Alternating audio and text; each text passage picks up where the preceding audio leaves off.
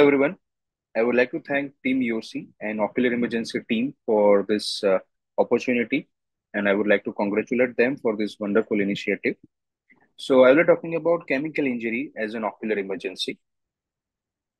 So, chemical injury is one of the true emergency in ophthalmology, and every minute counts when it comes to chemical injury from the time of exposure to the primary management. Workplace injuries are more common than the household injuries, but I have seen a surge in household injuries in the form of accidental exposure to hand sanitizer. Alkalis are more common as they are part of various building materials and household cleaners. So lime is one of the most common injury amongst alkalis, and various acids are also present in our household. With like household like vinegar and other bleach and refrigerant material. And car batteries contain sulfuric acid, which is also one of the most common exposure when it comes to acidic injuries. Another more common alkali, which we get is firecracker injury during Diwali times, and it contains magnesium hydroxide. So acidic injuries are less dangerous as compared to alkali injuries because acid, prevent causes precipitation of the proteins and which prevents further penetration of the chemical into the eye, whereas alkalis penetrate deep into the eye and damage more ocular tissue. So chemical injury needs to be classified according to the limbal involvement and conjunctival involvement, as Dr. Harminder Dua has, given this classification, which is a wonderful classification. He has divided into 6 grades depending on the limbal involvement in the form of clock hours and conjunctival involvement in the form of percentage of the conjunctival tissue involved. Grade 1 being very good in the form of prognosis, and grade 6, which has very poor prognosis. No matter which grade chemical injury patient falls into, the immediate and emergency management remains the same for all grades of injury. So I will be talking about a case of 25-year-old male who presented to me in my clinic in the evening time with the history of paint thinner fluid falling in his eye before 30 minutes before the presentation. He had severe photophobia, burning sensation, blurring of vision, and edematous lids.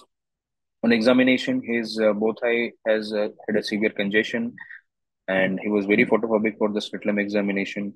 On fluorescence staining, you can see punctured epithelial erosions all over the cornea, and there is a loose epithelium on the right eye, lying on the ocular surface. He had a small epithelial defect also on the right eye, but zero clock hour of limbal involvement, and conjunctiva was also healthy.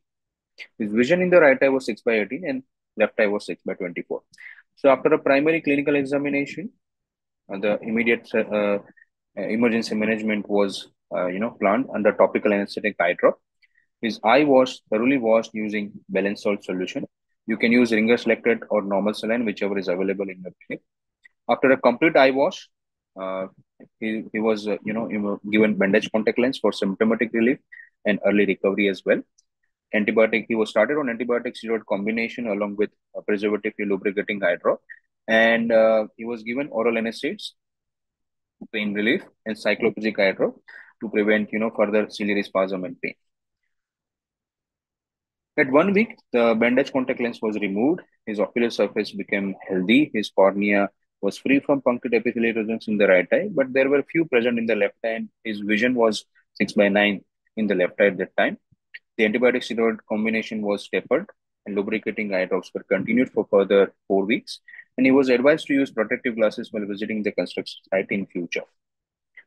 So, when it comes to chemical injury in emergency, the eye wash is the most important emergency management, following which topical antibiotic steroid combination, which is another most important management to prevent further damage by the inflammation.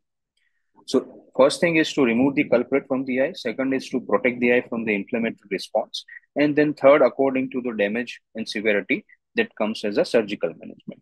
So generally grade 1 to grade 2 emergency cases are good prognosis cases.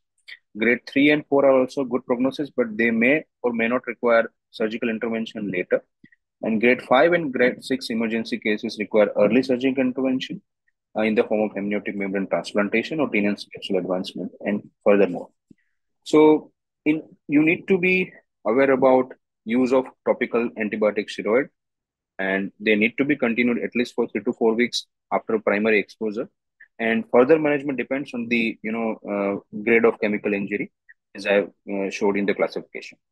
These are the further reading recommendations from my side. They are available on the PubMed.